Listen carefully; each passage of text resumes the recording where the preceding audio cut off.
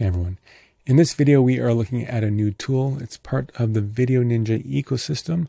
This is a Chrome extension that lets you pull individual videos from a website into OBS Studio, into Vmix, into Meld Studio, or sharing with others on the internet via VDO.Ninja.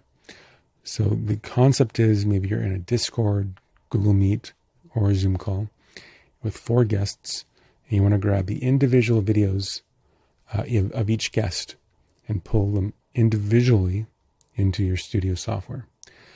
Historically, you might try to do a tab or screen share or window capture and then crop those videos, or you just might leave it as is and have the conferencing overlay appear.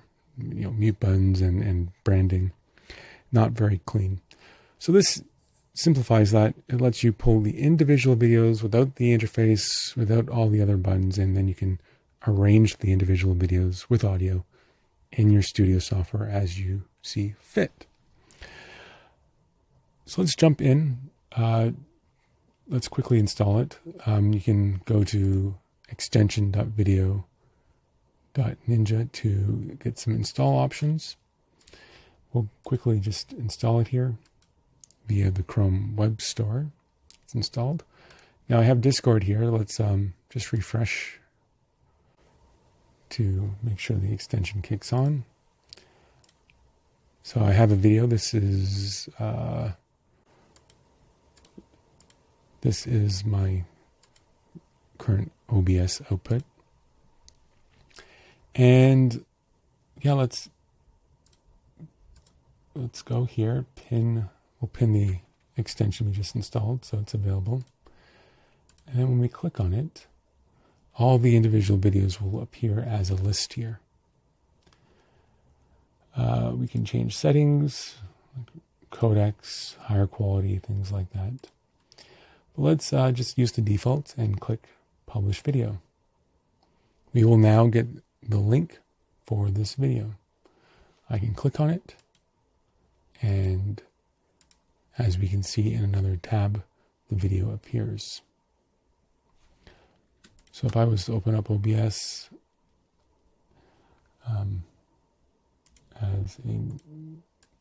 here, we can grab our view link, copy paste it. We go to OBS, we say plus browser source, put in our link, change the width and height, control audio, and now we have the feed.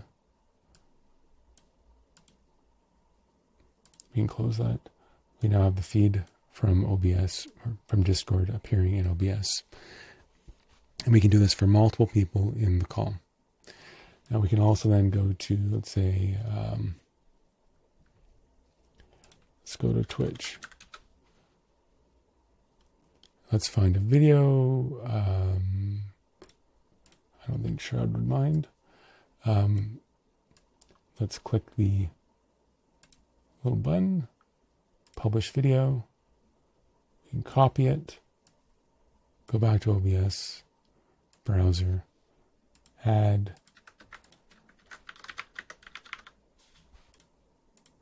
and we now have Shroud. A clean video Shroud. No overlay, no nothing, just the Shroud video.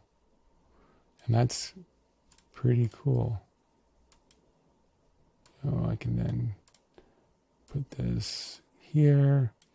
Then I could have maybe like if I'm playing a game with friends over Discord, I can grab their webcams from Discord.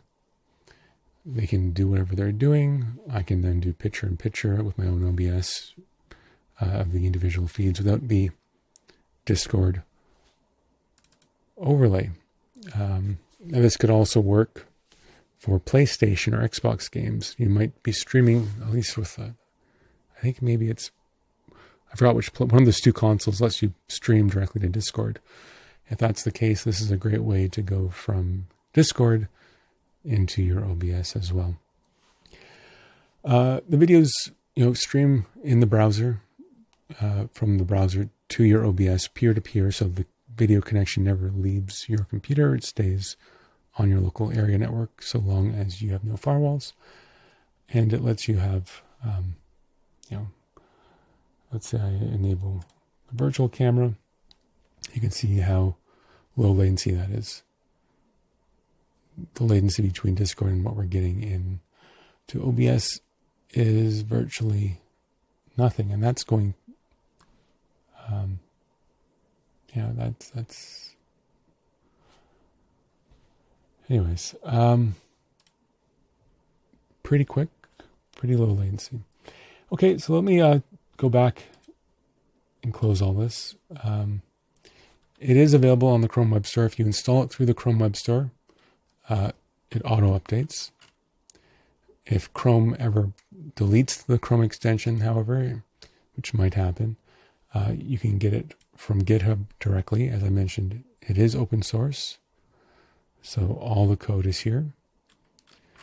But there's also a simple downloaded zip file. You can download it, you can extract it, and then you can load it as an unpacked. You go to Tools, Extensions, Manage Extensions, Load Unpacked Extensions, and then you can load it from an unzipped folder. And then you have it that way, okay? Privacy focus tab. Oh, I should mention that there's also a tab capture. So if you do want to capture the entire tab and not just an individual video, you have that option as well. So you can get the entire tab as well. And if you want to stop something, you just go back to the active streams, hit stop. You might want to change the bitrate to maybe like 1200 if you're doing a game. You can change the codec. And it goes through VDO.Ninja. So you could, in fact, actually even put a room here. And the cool thing about a room is if you have multiple people, you can put them into a VDO.Ninja group scene automatically. And so you can use the VDO.Ninja tools like the mixer and the auto mixer to automatically manage all the feeds. Kind of cool if you know VDO.Ninja. That's pretty powerful as well. If you ever wanted to make your own extension or your own tool, this is powered by what I would call the VDO.Ninja SDK. This is a relatively new thing I've made a few weeks ago. It supports the browser. It also supports Node.js. It lets you build your own applications for the VDO.Ninja ecosystem. So if you want to do any sort of peer-to-peer stuff, you can. I think for an example, there's VDO.Ninja Clipboard. And this is an example of the SDK where you can open up two links. If you put something in this link, it will automatically synchronize with the other link. So you can copy and paste across two different computers very easily. So I found if I have two different computers, I can copy and paste very easily this way, different information. I just mentioned that because this is powered by the SDK also, which is also powering the Chrome extension. It's powering several other applications I'm building. So just throwing that out there.